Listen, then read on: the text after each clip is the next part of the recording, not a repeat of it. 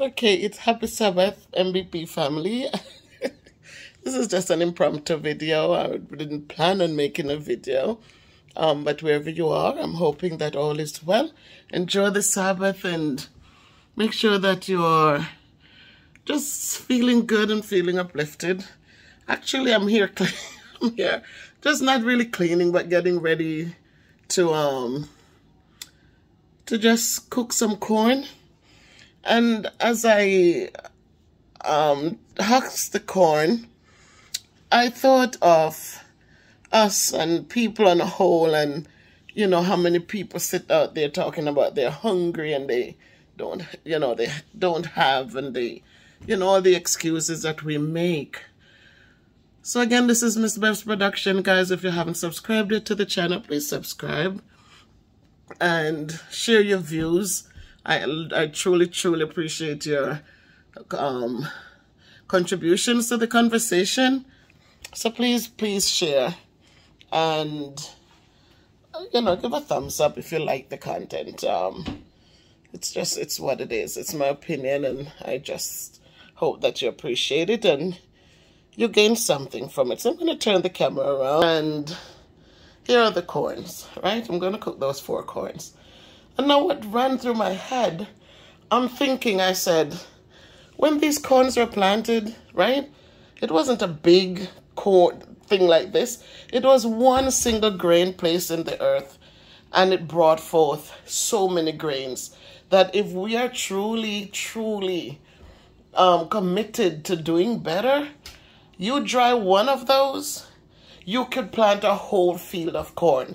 You can't go hungry. You cook your corn with a little pepper in it, or a chicken noodle, take out some of the seasoning and cook it with the noodles and a little flavor. Listen, you have a stomach full. So when we sit back, we look at the oranges there. One plant, and it produced so many fruits. The banana, right? You plant one sucker, and it grows up, and it gives you like 10 hands of banana. How can we be hungry? If we even, whether you live in the town or the country or the big city, I say, even a flower pot, if you plant in them, you can eat. So we don't have to talk about we don't have acres and we don't have this and we don't have that. Some of us live in the country, and yet we sit down and we wouldn't plant a little garden of tomatoes and cucumbers and corn and carrots that are easy to maintain, and so that we can save a dollar bill instead of buying everything outside.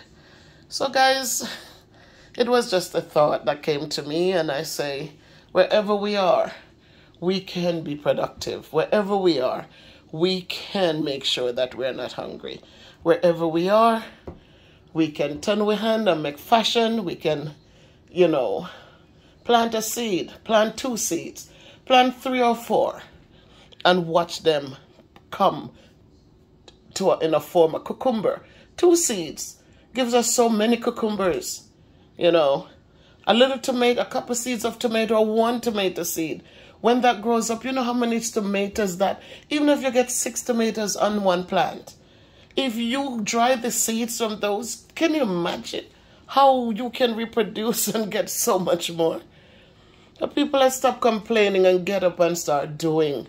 Let us stop complaining. Let us stop complaining. Let us get up. And if we plant it, it will grow. And if it grows, we can eat.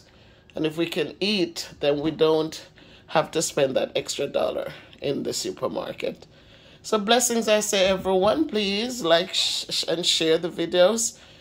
And please, it's not about, don't look for imperfections. Please grasp the positives from the videos as you listen to them.